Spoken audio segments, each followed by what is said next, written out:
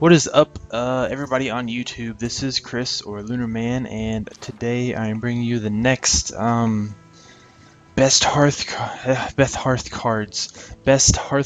cards video. This video I will be talking about the Mage, so let's go ahead and get started. As you guys know, the Mage is more of like a control class. Lately, people have also been running it as an aggro mage, which is also pretty good. But yeah, let's get started. Looks like there's 2 or 3 pages. Alright, let's start with, Arcane Missiles.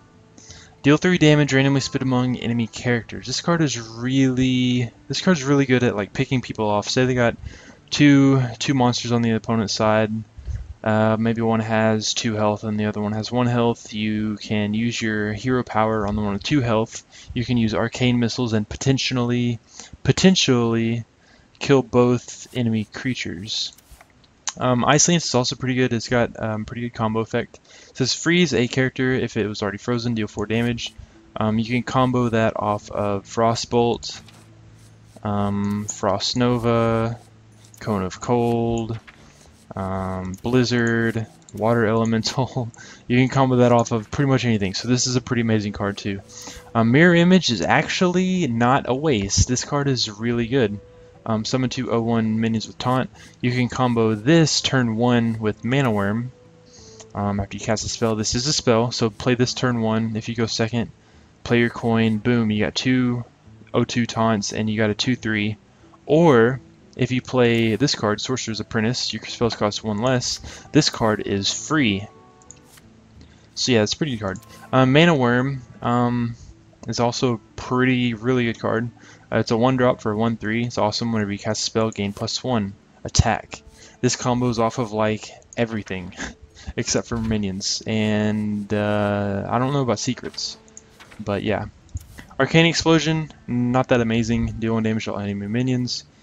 It's just outclassed by all the other damaging spells that Mage has. Frostbolt is pretty dope. Deal 3 damage to a character and freeze it. That's, I don't know, this is just really good for a 2-drop. It clears out almost every 2-drop in the game. Well, a good majority of them. It clears off like maybe half of all the 3-drops, maybe some of the 4-drops too. You can use it in combo with Ice Lance and do a potential 7 damage to one target. If you have up spell power, you would do 4 + 5, 9 damage. So yeah, this card is a must-have.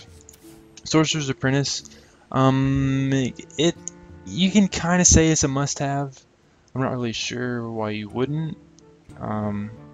In like a spell deck, this would be good because your spells cost 1 less, and in an aggro deck, it's still a 3/2, which is pretty good for 2, and your spells do still cost 1 less. Arcane Intellect, draw 2 cards. This card is debatable. It's pretty much personal preference. I've read that people think it's a waste because 3 mana to just draw 2 cards.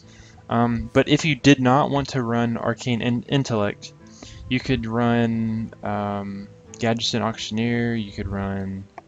There's plenty of other cards that have card draw. Like it's the 1/3 that I can't think of the name right now. Whenever it takes damage, you draw a card. I don't remember the name. Let me just go look. Yeah, if you don't want to use that, you can use the Acolyte of Pain. That's what I'm thinking of. Whenever this minion take damage, draw a card. And as a mage, you can actually use your hero power on your own minion. So you could think about that, or maybe you just want to do Arcane Intellect, and that's what the gold one looks like. Frost Nova, another card that's outclassed by another card.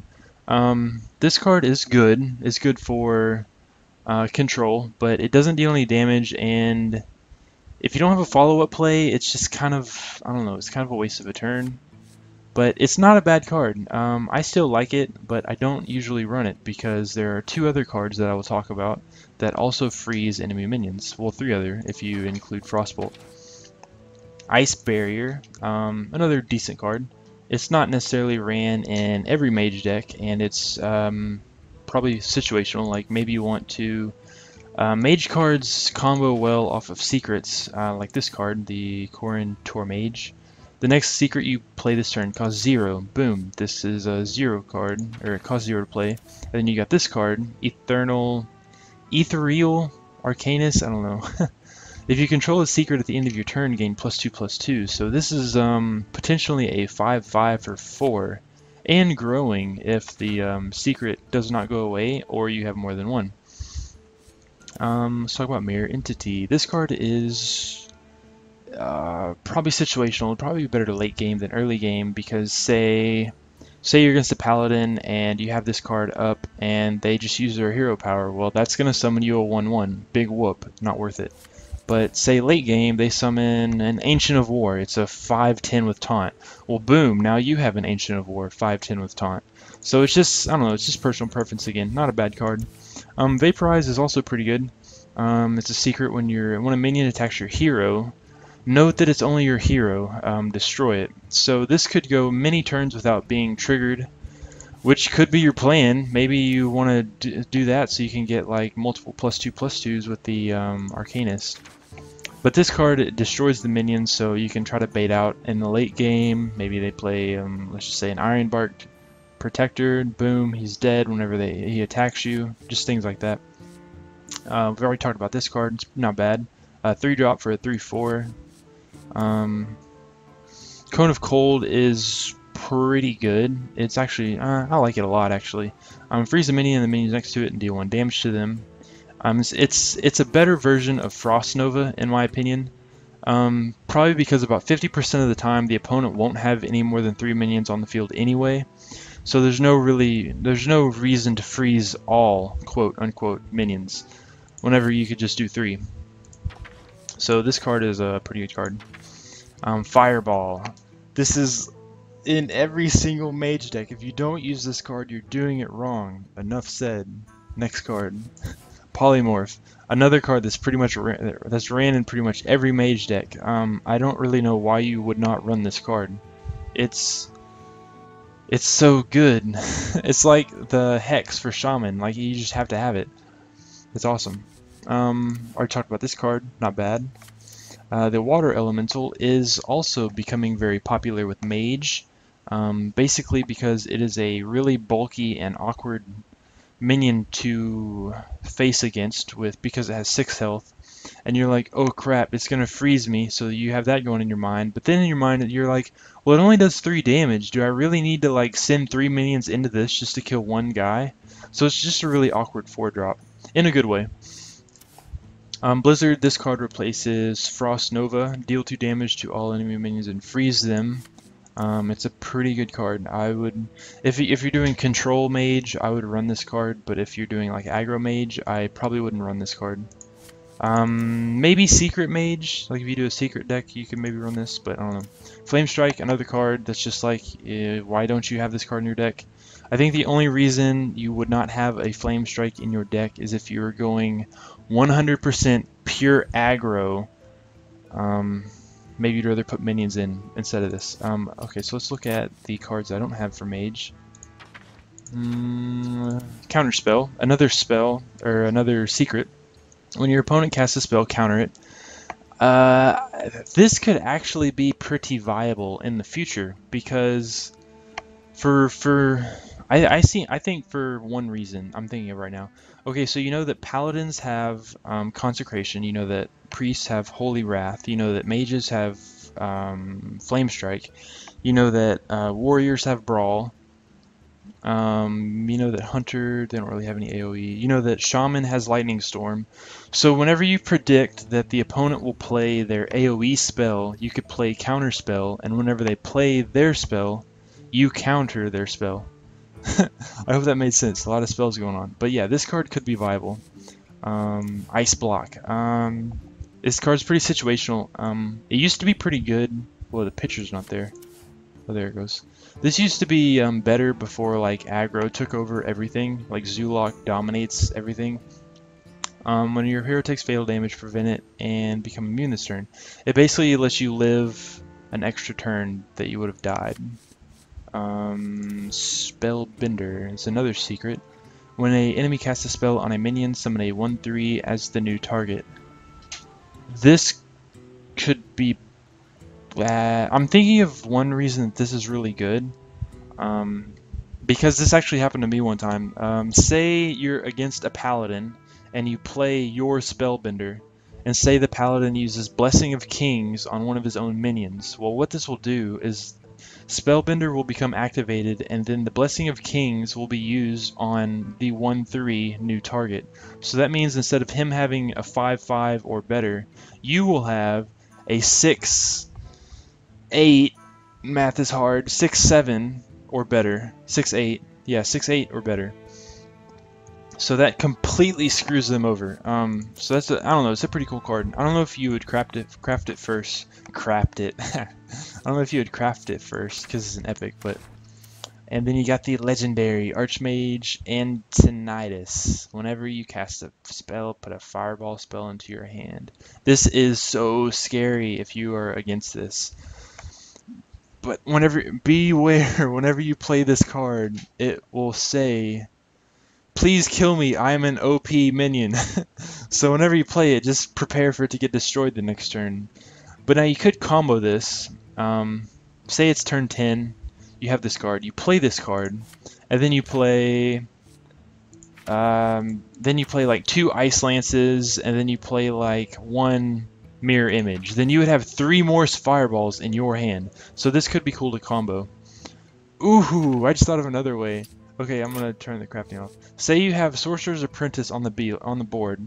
Say you play your Archmage on turn 10. That means this spell, and this spell will all cost 0. And you just load these spells out. You could like have like 6 fireballs in your hand at the same time. It's so funny. And it's just, I don't know, it's kind of situational, but it's a pretty good legendary.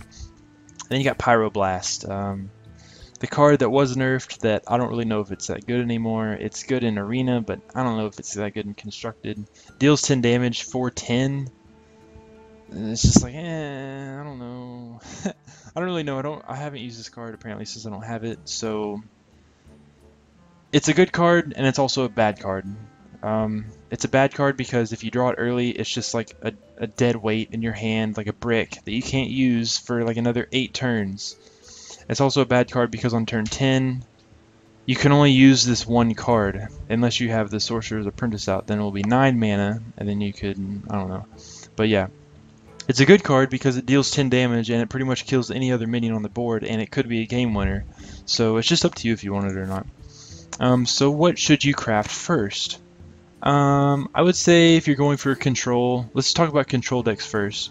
Definitely craft the Ice Lance, definitely craft a Mana Worm because it combos well with other cards. Definitely craft a Sorcerer's Apprentice.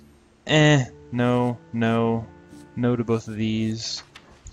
No to those 3. No to that one. Definitely craft Cone of Cold. If you're super rich with dust, craft some blizzards. So that should get you covered for the control side. And if you're super rich and you just want to blow your dust, you should craft a Pyroblast, but it's not necessary for decent control decks. And of course you can also craft this guy, but he's a freaking legendary. So if you got 1600 dust laying around, go for it, but I don't have that. Okay, now if you're going a secret deck, then I'd still say craft this. You could craft this, you could craft this. You could pretty much craft any spell, any secret that you want. I mean, there's like 5 or 6 secrets, so it's all personal preference. There's 1, 2, 3, 4, 5, 6. I don't know if you'd have 2 of everything, because that'd be 12 secrets in one deck. I don't know about that, but yeah. And then if you're doing secrets, then you definitely want the Corin, and you definitely want the Ethereal. But now aggro, all you'd really need to craft is Mana Worm and Sorcerers, because in an aggro deck you're going to have a lot of neutral minions that you're going to put in there. But this has been my opinion of the best Mage cards. You can agree or disagree. Put it in the comments. I would be curious to hear if you agree with me or disagree with me. And I will see you guys in the next episode. Thank you for watching. See you later.